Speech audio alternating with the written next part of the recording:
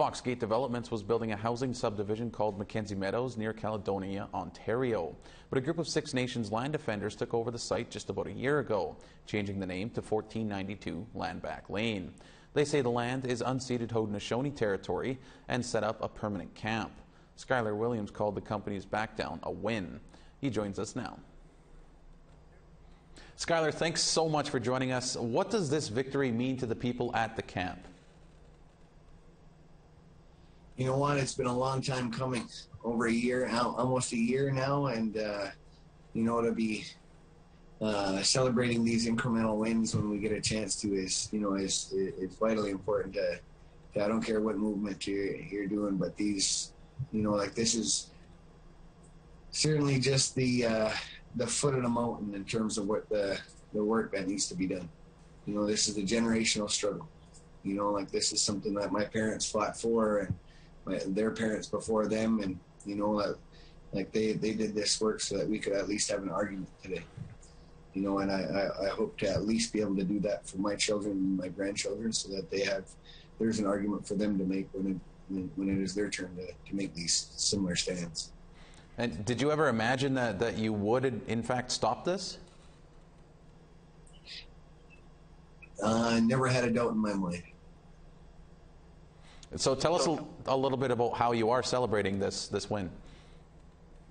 Say that again? Tell us about how you're celebrating, how you and everybody at the camp is celebrating this.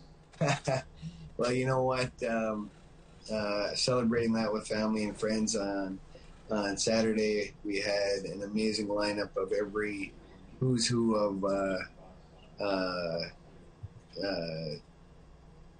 Six Nations artists that came out to sing and playing music for us at Landback Lane. And you know, we had every Juno winner from, you know, Derek Miller and Logan Stotts and Jace Martin, Blaine Bumbry, Burl LaForme, Tom Wilson from Junk House. Like, all of these people came out to Landback Lane. So like several of them have been arrested for coming down last summer to play their music.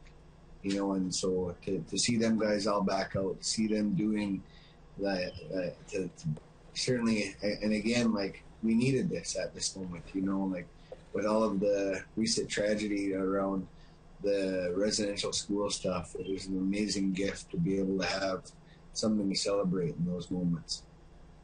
So what do you think this victory says about how direct action can affect Indigenous land rights?